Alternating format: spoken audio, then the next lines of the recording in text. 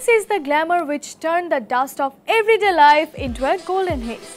American লেখক Caroline গোল্ডহেলব্রানের কথাতেই শুরু করছি আজকের রঙাপুরি প্রেজেন্টস গ্ল্যামারের ব্র্যান্ড নিউ একটি এপিসোড। সাথে আছি আমি টুইন ক্যারল, আপনাদের হোস্ট। কেমন আছেন আপনারা? আশা করি সবাই ভালো আছেন। এবারে প্যারিস ফ্যাশন উইকে বাংলাদেশের দুইজন মডেল অংশ নিতে যাচ্ছেন। আই থিঙ্ক আপনারা কম বেশি সবাই এই খবর পেয়ে গিয়েছেন। তাদেরই একজনের সাথে কথা হবে আমাদের। তবে তার পাশাপাশি স্টুডিওতে আজকে উপস্থিত হবেন একজন সুন্দরী মডেল। কিন্তু কে সে? জানতে হলে থাকতে হবে পুরো অনুষ্ঠান জুড়ে। তো চলুন কথা না বাড়িয়ে শুরু করা যাক আজকের রঙাপুরি প্রেজেন্টস গ্ল্যামার। এক প্ল্যাটফর্মে ঘোষণা করা হলো 3 সুন্দরী প্রতিযোগিতার বিজয়ীর নাম। Miss international Bangladesh, miss earth Bangladesh and miss multinational বাংলাদেশের গ্র্যান্ড ফিনালেতে 3 সুন্দরী মাথায় উঠেছে সেরার মুকুট। ফেমিনা মিস ইন্ডিয়ার মতো এই প্রথম এত বড় বিউটি প্যাজেন্ট অনুষ্ঠিত হলো ঢাকায়। বিস্তারিত জানাচ্ছেন সাজিয়া ইসলাম।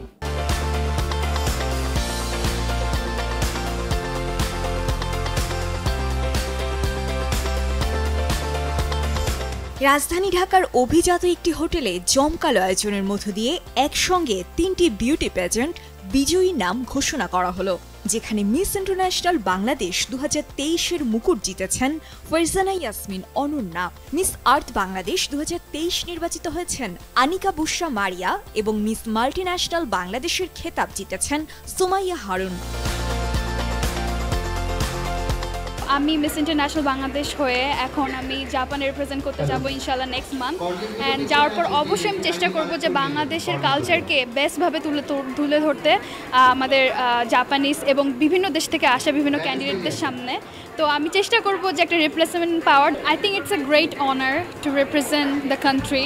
It's a great honour to be called by my mother's lands name.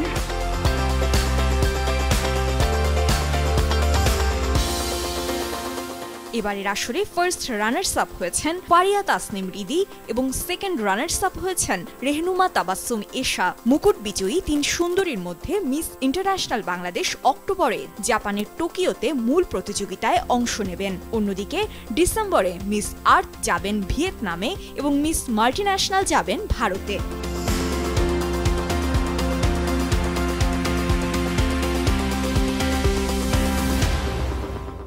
Grand ফিনালেতে বিচারক হিসেবে দায়িত্ব পালন করেছেন অভিনেত্রী অরুণা বিশ্বাস, মডেল কোরিওগ্রাফার আজরা মাহমুদ, মিস ওয়ার্ল্ড বাংলাদেশ খ্যাত রাফা নানজিবা তোরশা সহ অনেকে। যিনি জিতে যাবেন আর কি, তার কাছে আমার প্রত্যাশা হচ্ছে তারা অনেক স্মার্ট, তারা বাংলাদেশ সম্পর্কে যেমন জানেন বা পড়াশোনা করেন বা অন্যান্য পৃথিবী সম্পর্কেও যেমন জানেন, ঠিক তেমনি আমি চাই যে ওরা আমাদের বাংলাদেশের ভাষা, বাংলাদেশের সংস্কৃতি, বাংলাদেশের যে রুটসের যে আমাদের যে রুটসের সাথে আমাদের যে সম্পর্কগুলো, এগুলো যেন মানুষের সামনে তুলে ধরে পৃথিবীর কাছে। আয়োজনটির ন্যাশনাল ডিরেক্টর মালা খন্দকার বলেন, মিস ইন্টারন্যাশনাল থিম হচ্ছে শান্তিকে প্রমোট করা ওয়ার্ল্ড ওয়াইড, আর মিস আর্থের হচ্ছে তারা প্রকৃতি নিয়ে কাজ করে, কীভাবে এনভায়রনমেন্ট সুন্দর থাকবে, পৃথিবী কীভাবে সুস্থ থাকবে, আর্থ কীভাবে সুস্থ থাকবে। আর মিস মাল্টিন্যাশনাল টোটালি কাজ করা হচ্ছে কালচার নিয়ে। সো 3টাতে একটা 3 ধরনের টাচ রয়েছে। এটা বাংলাদেশের প্রেক্ষাপটে প্রথমবারের মতো। বনিলে আয়োজনে উপস্থিত অতিথিদের একটাই প্রত্যাশা, বিশ্বমঞ্চে এই 3 সুন্দরী বাংলাদেশের সুনাম ধরে রাখতে সক্ষম হবে।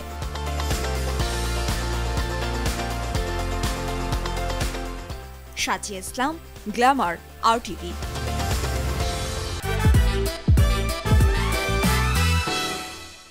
বাংলাদেশি ফ্যাশন মডেল জেরিন সাদিয়া সোহা প্রায় 4 বছর ধরে পড়াশোনার জন্য রয়েছেন যুক্তরাষ্ট্রে। ক্যালিফোর্নিয়া স্টেট ইউনিভার্সিটিতে তিনি এখন পড়াশোনা করছেন কম্পিউটার সায়েন্স ইঞ্জিনিয়ারিংয়ে। 2017 সালে বাংলাদেশের ফ্যাশন ইন্ডাস্ট্রিতে যাত্রা শুরু করেন সোহা। বর্তমানে তিনি লস অ্যাঞ্জেলেসে মডেল হিসেবে কাজ করছেন। এবার বিশ্বখ্যাত প্যারিস ফ্যাশন উইকে ক্যাটওয়াক করতে যাচ্ছেন জেরিন সাদিয়া সোহা। এটি বিশ্বের অন্যতম বৃহত্তম ফ্যাশন উইক। গ্ল্যামার টিমের সাথে কথা বললেন সোহা।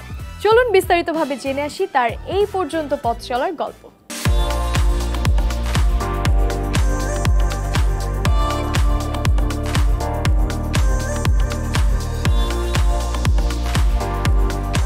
হ্যালো সোহা, কেমন আছেন? জি আলহামদুলিল্লাহ ভালো আছি। কম্পিউটার সায়েন্স ইঞ্জিনিয়ারিং বিষয়ে পড়ছেন আপনি, কেমন চলছে পড়াশোনা? জি ভালো যাচ্ছে, কিন্তু এই প্যারিস ফ্যাশন উইক নিয়ে একটু ব্যস্ততা যাচ্ছে। আমেরিকার ফ্যাশন অ্যান্ড মডেলিং ইন্ডাস্ট্রিতে আপনার যাত্রাটা কিভাবে শুরু হয়েছিল? ছোটবেলা থেকেই মডেল করার ইচ্ছে ছিল, মিডিয়া ইন্ডাস্ট্রিতে কাজ করার ইচ্ছে ছিল ছোটবেলা থেকেই, কিন্তু বড় হয়ে আরো বেশি আকৃষ্ট হয়েছি। আমি 2019-এ লস অ্যাঞ্জেলেসে মুভ করেছি। এরপর আমি বিভিন্ন এজেন্সিতে অ্যাপ্লাই করি, মডেলিং এজেন্সিতে। তারপর সাউন্ড বুসের মাধ্যমে আমি গত বছর নিউ ইয়র্ক ফ্যাশন উইকে হাঁটি এবং এবছর প্যারিস ফ্যাশন উইকে যাচ্ছি।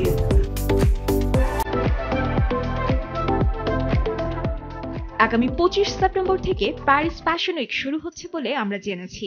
আপনি হেরিটেজ ইন্ডিয়া ফ্যাশন এবং ক্রিস্টাল লাইনের জন্য হাঁটবেন। এত বড় একটা আয়োজনে কিভাবে নির্বাচিত হলেন আপনি? গত বছর আমার নিউ ইয়র্ক ফ্যাশন উইকেই আমার এই দুই ডিজাইনের সাথে পরিচয় হয় এবং তারপরে আমার প্যারিস ফ্যাশন উইকের র্যাম্পের বিষয়ে ওদের সাথে কথা হয় এবং তারপরে ফাইনালাইজ হয় সবকিছু। ওকে, গত বছর নিউ ইয়র্কে অনুষ্ঠিত নিউ ইয়র্ক ফ্যাশন উইকে অংশ নিয়েছিলেন আপনি। আমরা যতটুকু জানি এতে প্রথমবারের মতো র্যাম্পেও হেঁটেছেন আপনি। সেখানকার অভিজ্ঞতার কথা যদি একটু শেয়ার করতেন। জি, নিউ ইয়র্ক ফ্যাশন উইক গত বছরে এটি খুবই একটা বড় অপরচুনিটি ছিল আমার জন্য এবং I was very proud to be a representative of Bangladesh in new York fashion week এবং এবছরও আমি প্যারিস ফ্যাশন উইকে যাচ্ছি। এটি অনেক বড় অপরচুনিটি আমার জন্য। প্যারিস ফ্যাশন উইকের প্রিপারেশন নিচ্ছেন এখন, কি করছেন এই বিষয়ে? জি, এখন ডিজাইনাররা তাদের ড্রেস এবং লুক ফাইনালাইজ করছে এবং ইনশাআল্লাহ it will be a successful event. সবাই আমার জন্য দোয়া করবেন। আপনি যুক্তরাষ্ট্রের অসংখ্য ব্র্যান্ডের সঙ্গে কাজ করেছেন, এইসব কাজের অভিজ্ঞতা সম্পর্কে একটু বলুন। বাংলাদেশ থেকে আসার পরে আমেরিকার বিভিন্ন ব্র্যান্ডের সাথে কাজ করা এটা আসলে আমার জন্য একটা নিউ এক্সপেরিয়েন্স ছিল এবং I really enjoyed it. New ইয়র্কে 2021 সালে ঢালিউড অ্যাওয়ার্ডে সেরা বাংলাদেশি মডেল হিসেবেও পুরস্কার পেয়েছেন। সেই এক্সপেরিয়েন্সটা কেমন ছিল? আই ওয়াজ রিয়েলি অনার্ড যে ওরা আমাকে সেরা বাংলাদেশি মডেল হিসেবে নির্বাচিত করেছিল। I was really honoured. আপনার ফিউচার প্ল্যান কি? যেহেতু আমি এখন ইন্টারন্যাশনালি কাজ করছি, ভবিষ্যতে আরো ইন্টারন্যাশনালি কাজ করার ইচ্ছা আছে। Next year Milan fashion week, London fashion উইকে কাজ করব। আমার এজেন্সির সাথে কথা হয়েছে এবং বাংলাদেশকে আরো বিভিন্ন দেশে রিপ্রেজেন্ট করার ইচ্ছা আছে। নাটক, সিনেমা, অভিনয় নিয়ে কোনো ভাবনা আছে আপনার? বাংলাদেশে অবশ্যই কাজ করার অনেক ইচ্ছা আছে এবং বিভিন্ন ডিরেক্টর প্রডিউসারের সাথে আমার কথা হচ্ছে। ইনশাআল্লাহ খুব তাড়াতাড়ি যাব বাংলাদেশে এবং ভালো কাজ করার ইচ্ছা আছে। বাংলাদেশের প্রতিনিধি হয়ে প্যারিস ফ্যাশন উইকে হাঁটবেন আপনি, অনুভূতিটা কেমন? এটি একটি অনেক বড় platform, so I am really excited এবং নার্ভাসও লাগছে এবং সব মিলিয়ে আশা করি সবকিছু ভালো হবে। দেশের মানুষের জন্য কিছু বলার আছে? বাংলাদেশের মানুষের জন্য আমি এটাই বলবো যে আমরা যারা যে ইন্ডাস্ট্রিতে আছি না কেন, সবাই তাদের ওই দিক থেকে বাংলাদেশকে এগিয়ে নেওয়া উচিত এবং আমি আমার ইন্ডাস্ট্রি থেকে ট্রাই করবো অলওয়েজ বাংলাদেশকে আরো বাংলাদেশের জন্য কিছু করতে। আপনাকে আরটিভির পক্ষ থেকে তথা বাংলাদেশের পক্ষ থেকে রইল অনেক দোয়া এবং অভিনন্দন। ধন্যবাদ RTV কে আমাকে এখানে ইনভাইট করার জন্য এবং আপনারা সবাই আমার জন্য দোয়া করবেন এবং ভালো থাকবেন।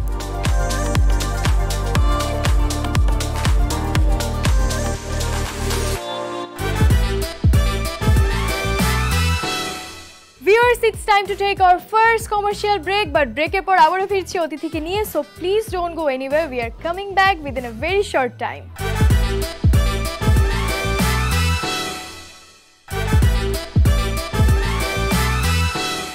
Welcome back to Rangapuri Presents GLAMR. আমাদের সাথে চলে এসেছেন আমাদের special guest, lux superstar, the beautiful and the gorgeous Mim Mantasha. How are you? I'm fine. You look so pretty. Thank you. আপনি কেন এত সুন্দর? I think I was born like that. Oh wow, I like that answer. আচ্ছা, আপনি তো নাচ অনেক পছন্দ করেন, নাচ করতে আপনি খুব ভালোবাসেন, কিন্তু আপনাকে স্টেজ পারফরম্যান্স আমরা তো কম দেখি কেন? আগে একদমই টাইম পেতাম না, এই জন্য করা হতো না। ইদানিং ট্রাই করছি যেন অনেক বেশি দেখা যায়। তাহলে আমরা আপনাকে বেশি বেশি স্টেজ পারফরম্যান্সও দেখব ইনশাআল্লাহ। ক্যারিয়ারের শুরুতেই আপনি বিয়ে করে ফেলেছেন কেন? একটা মিথ আছে কিন্তু মিডিয়ায় যে বিয়ে করে ফেললেই নাকি ক্যারিয়ার শেষ, দিয়ে do you agree with that? No, definitely না। আমার কাছে একদমই মনে হয় না লাইক বিয়ে করে ফেললে কারো ক্যারিয়ার শেষ হয়ে যেতে পারে, কারণ এটা অনেকটা ডিপেন্ড করে আমি কাকে বিয়ে করছি, আমার পার্টনার কেমন, অনেকটা ডিপেন্ড করে। আমি অনেক লাকি যে ও অনেক প্রোগ্রেসিভ, সো ও আমাকে অনেক সাপোর্ট করে সব বিষয়ে। সো আমার কাছে একদমই মনে হয়নি যে বিয়ে করার পরে আমার লাইফ চেঞ্জ হয়েছে। আপনার পার্টনার ফ্যামিলিও কি আপনার কাজকে সাপোর্ট করে সমানভাবে? ডেফিনেটলি। না হলে হয়তো আমি এখানে বসে এখন থাকতাম না। মাশাআল্লাহ, এমন পার্টনার সবাই পাক। আর আপনার বিয়ে নিয়ে সবাই নানান ধরনের ট্রোলিং করে, স্পেশালি আউটলুক নিয়ে, এই ব্যাপারে আপনি কি বলবেন? আমার ওকে পছন্দ, আমার ওর লুক দেখে আমি ওকে আসলে সিলেক্ট করিনি। আমি করেছি যে এই মানুষটা আমার সঙ্গে কেমন, কম্প্যাটেবিলিটি বলে একটা ব্যাপার আছে যে ওর সাথে আমার কেমন যায়।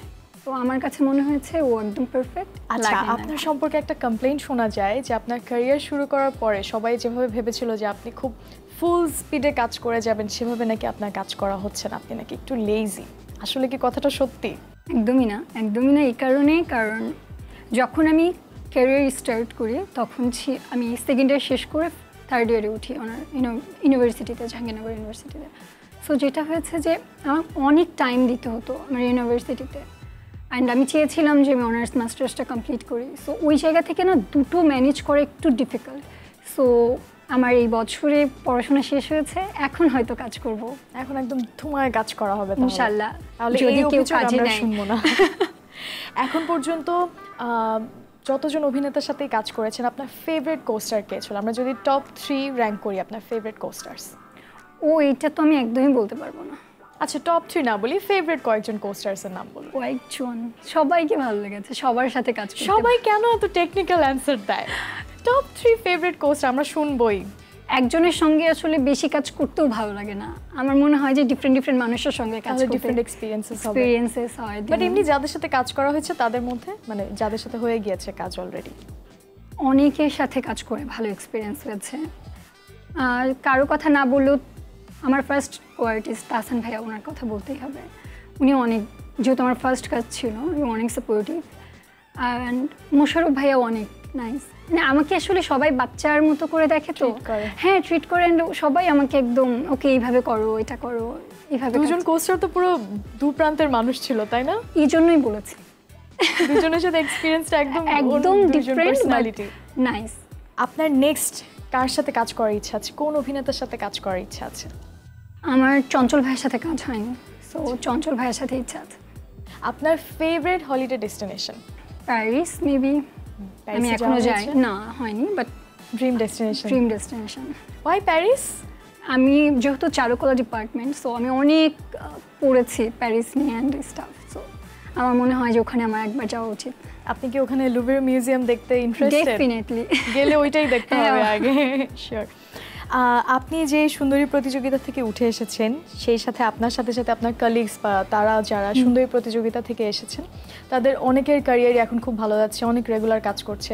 আপনি রেগুলার কাজ করছেন না, এটা কনস্ট্যান্টলি সবাই বলে যাচ্ছে, স্পেশালি নাটকে। এই কারণটা কি আসলে? নাটকে কেন কম কাজ করা হচ্ছে? নাটক, যে কোনো মানে আসলে নাটক, মুভি, যে কোনো প্ল্যাটফর্মের কথাই যদি বলি, আমি টাইম যতটুকু পেয়েছি আমি অতটুকুই কাজ করেছি। বাট যে জিনিসটা আমি বলবো আমার ভালো গুণ বা খারাপ গুণ যেটাই হোক, আমি কখনোই আমাকে কারোর সাথে কম্পেয়ার করি না। কারণ যখনই আমি কারোর সঙ্গে কম্পেয়ার করব, তখনই আসলে সব প্রবলেমগুলো স্টার্ট হয়ে যাবে। সো যারা অনেক টাইম দিচ্ছে, আমার সাথে যারা আসছে, যারা কাজ করছে, ভালো কাজ করছে, আমি তাদেরকে অ্যাপ্রিসিয়েট করি। তারা অনেক সময় দিচ্ছে, অনেক ভালো ভালো কাজ করছে। আমি অনেক সময় দিতে পারিনি, সো আমি হয়তো তাদের থেকে পিছানো, বাট আমি কখনো ওদের সাথে কম্পেয়ার করি না।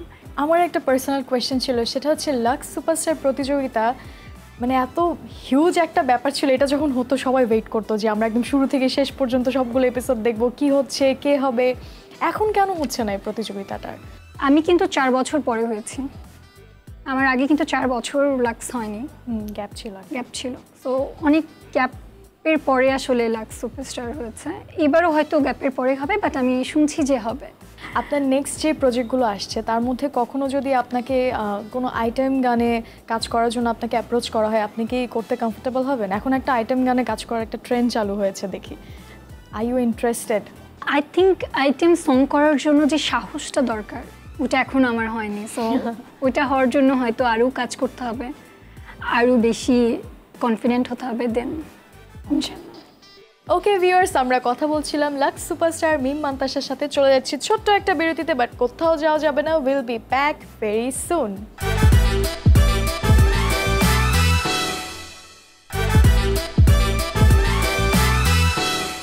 Welcome back to রাঙাপুরি presents Glamour. আমরা কথা বলছিলাম মিম মান্তাশার সাথে, আর আমরা চলে এসেছি একদম শেষ পর্যায়ে। আমরা আবারও আমাদের আড্ডায় ফেরত যাব। ওকে, তো এখন আমরা অনেক ভারী ভারী কোয়েশ্চেন করলাম। এখন আমার ফেভারিট কোয়েশ্চেন যেটা আমি জানতে চাই সেটা হচ্ছে নিজের ফিটনেস মেনটেন করার জন্য সবচেয়ে ইজিয়েস্ট ওয়ে কি? খাওয়া কমানো, সুইট কমানো। সুইট কি টাফ, সুগার ইজি ওয়ে আমরা ইজি ওয়ে জানতে চাই। আর কি এক্সারসাইজ ছাড়া কি খালি ডায়েট করলে কি ফিটনেস মেনটেন করা পসিবল? স্লিম হওয়া পসিবল, ফিট থাকাটা আসলে এক্সারসাইজের ব্যাপার, প্রপার শেপ, প্রপার ফিটনেস, এটা আসলে এক্সারসাইজ ছাড়া পসিবল না। আপনি কি কি করেন ফিট থাকার জন্য? আমি একটু জিম করি। একটু একটু কেন বলছি, কারণ আমি রেগুলার করি না, আমি সপ্তাহে 2 দিন কি 3 দিন করি সর্বোচ্চ। আর এই তো খাবার দাবার, সুগার আমি খুব পছন্দ করি না আসলে, সুইট। সো ওই জায়গা থেকে আসলে আমার খুবই একদমই কষ্ট হয়। বেঁচে গেলেন এই যাত্রায়। এই যাত্রায় বেঁচে গেছি। নিজেকে 5 বছর পরে এই ফিল্ডে বা এই ক্যারিয়ারে কোথায় দেখছেন? পড়াশোনা নিয়ে, যেই সাবজেক্টে পড়াশোনা করেছেন সেটা নিয়ে কাজ করবেন নাকি মিডিয়াতেই থাকবেন? ইচ্ছা আছে মিডিয়াতে কাজ করার, আর যে ফিল্ডে আমি পড়াশোনা করেছি পেইন্টিং, ডেফিনেটলি ওটা কন্টিনিউ করার ইচ্ছা আছে। আপনার স্বপ্নের নির্মাতাকে যার সাথে আপনি কাজ করতে চান? Very difficult question. আসলে আমি এভাবে কখনোই ভাবিনি যে আমি এর সাথেই কাজ করতে চাই। তবে অনেক ভালো ভালো ডিরেক্টর এখন আসছেন, অনেক ভালো ভালো কাজ করছেন তারা। ওটিটি হচ্ছে, ফিল্ম হচ্ছে, সো যারা অনেক ট্যালেন্টেড ইয়াং জেনারেশন তাদের সাথে ডেফিনেটলি কাজ করতে চাই। কোনো স্পেসিফিক কোনো একজনের নাম বলতে পারবো না। কী ধরনের গল্পে কাজ করার ইন্টারেস্ট বেশি? Romantic, comedy, thriller? আমার রিয়েলিস্টিক স্টোরি পছন্দ, আমি এটাও দেখতে পছন্দ করি। এবং আমার মনে হয় যে কাজ কেউ আমাকে অফার করলে আমি হয়তো এক কথায় হ্যাঁ বলে দিব, রিয়েলিস্টিক কোনো স্টোরি বা এরকম যেটা রিলেট করা যায় মানুষের সাথে। মিডিয়াতে আপনার 3 জন ফ্রেন্ডের নাম জানতে চাই, আপনার বেস্ট ফ্রেন্ড যারা অলওয়েজ আপনার পাশে ছিল অ্যান্ড থাকবে। 3 জন বলা সো ডিফিকাল্ট, একজনের নাম বলতে পারি। শিওর? সে আমার লাক্সে ছিল, সেকেন্ড যে হয়েছে ফার্স্ট রানার আপ, বৃষ্টি। তো ও আছে তাই ওই লাক্স থেকে, এবং এখনও আমরা অনেক ভালো ফ্রেন্ড। আপনাদের মধ্যে কখনোই কাজ নিয়ে কোনো দ্বন্দ্ব হওয়া বা জেলাসি কাজ করা এগুলো হয়নি? Never never ever. একটা ছোট্ট ক্লিয়ার কনসেপ্ট আছে আমার, সেটা হচ্ছে যে আমি আগে ডিসিশন নিয়েছি যে কোনটা আমার আসলে হ্যাপিনেসের জায়গাগুলো, আমি এটা একদম ক্লিয়ার হয়েছে আমার লাইফে। সো আমি ওটাকে প্রায়োরিটি দিয়েছি। আমার পড়াশোনা, আমার ফ্যামিলি অলওয়েজ আমার ফার্স্ট প্রায়োরিটি ছিল। সো এখানে তো কোনোভাবেই কম্পেয়ার করা বা আফসোস করার কোনো জায়গাই নেই, কারণ এটা আমার চয়েস। লাইফ তখন কত ইজি হয়ে যায়, একদম ইজি। এন্ড আমি অনেক চিল, সবাই ভালো করছে, আমি তালি দিচ্ছি, আমার ভালো লাগছে। এবং ইনফ্যাক্ট আমি কাজ পেলে আমিও করব, এমন না যে আমি করতে চাই না, বাট আমি কখনোই ওদের কাজ, মানে ওদের কাজগুলোকে আমি অ্যাপ্রিসিয়েট করি যে খুবই ভালো করছে। That's so nice. আপনাকে আমরা বড় পর্দায় কবে দেখব? আমি চাই এখন অনেস্টলি, যখন শুরুতে লাক্স থেকে বের হয়েছে অনেক ফিল্মের অফার পেয়েছি, ইনফ্যাক্ট কিছুদিন আগেও পেয়েছি, বাট হয় না যে কিছু ব্যাটে বলে মিলে না, তখন হয়তো আমার টাইম ছিল না। এখন হয়তো চাচ্ছি, বাট ওইভাবে যেগুলো অফার আসছে ওইভাবে পছন্দ হচ্ছে না, সো ব্যাটে বলে মিলছে না, বাট মিললে ডেফিনেটলি করে ফেলবো। মেবি ভেরি সুন আমরা আপনাকে সিলভার স্ক্রিনে দেখব। আপনি অভিনয়ের চেয়ে ব্র্যান্ড প্রমোশন বা ব্র্যান্ড অ্যাম্বাসেডর হয়ে অনেকগুলো প্রতিষ্ঠানের সাথে কাজ করছেন, তো আমরা জানতে চাচ্ছি এটা কি আসলে অভিনয়ে কাজ কম করার কারণে ব্র্যান্ড প্রমোশনের দিকটা আপনি বেশি ফোকাস করছেন, নাকি এটা বেশি ভালো লাগে, না জাস্ট শখের বসে এগুলো করা হচ্ছে? ওকে, অভিনয়ের ব্যাপারটা হয় কি যে আমার কাছে যে কাজগুলো আসছে আমি ওখান থেকে বেছে যেগুলো ভালো লাগছে ওগুলো করছি, আদারওয়াইজ করছি না। আর ব্র্যান্ড প্রমোশন আসলে ওইভাবে খুব একটা না করলেও ডিফারেন্ট যে ব্র্যান্ডগুলোর, যেমন ব্র্যান্ড অ্যাম্বাসেডর বা ওভিসি টিভিসি যেটাই হোক, আমি অনেক মজা পাই এগুলো করতে, কারণ অনেক অল্প সময় অনেক সুন্দর কাজ হয়। অ্যান্ড আমি নিজেকেও দেখতে পছন্দ করি ওইভাবে। মডেলিং বলো, অ্যাক্টিং, মানে টিভিসি ওভিসি যেটা বলো, ওটাও অনেক ডিফিকাল্ট, অনেক কষ্ট, বাট স্টিল আমার কাছে মনে হয় আমি এনজয় করি। অ্যান্ড অনেক অল্প সময়, অ্যান্ড আমি টাইম অনেক সেভ হয়, আমি ইচ্ছা করলে টাইম দিতে পারছি, ইচ্ছা করলে টাইম দিতে পারছি না, তো হচ্ছে না। এখন যেমন আমি অনেক অ্যাক্টিংয়ে হয়তো টাইম দিতে পারবো, আগে তো টাইমই বের করতে পারতাম না। শেষ পর্যায়ে চলে এসেছি, লাস্টে আমরা জানতে চাই যারা মিডিয়াতে নতুন জয়েন করছে বা কাজ করছে, এখন তার আগেরকার মতো সময় নেই, এখন অনেক ইজিয়ার বলা যায় মিডিয়াতে এন্ট্রি নেওয়া, তাদের উদ্দেশ্যে আপনার ছোট্ট একটা সাজেশন যদি দিতে চান। আমি আসলে সাজেশন দেওয়ার কেউ না, স্টিল আমার কাছে মনে হয় যে নিজের কাজটাকে মন দিয়ে করাটাই আসলে সবচেয়ে বড় ব্যাপার, আর অনেস্টির সাথে। সো এটাই বলবো যে অনেস্টির সাথে কাজ করুক। Thank you so much for being here. Thank you. আপনার জন্য অনেক অনেক শুভকামনা। আশা করি আপনাকে খুব শীঘ্রই আমরা বড় পর্দায় দেখব। অ্যান্ড অনেক ভালো কাজ করুন, অনেক ভালো থাকুন। Thank you so much for being here. Thank you so much. Okay, so we are done here. আজকের এপিসোড এখানেই শেষ করতে হচ্ছে, বাট নো ওয়ারিজ, আমরা আবারও ফেরত চলে আসবো নেক্সট এপিসোডে। টিল দেন সবাই ভালো থাকুন, সুস্থ থাকুন, দেখতে থাকুন গ্ল্যামার, দেখতে থাকুন RTV। Tata, bye bye, take care.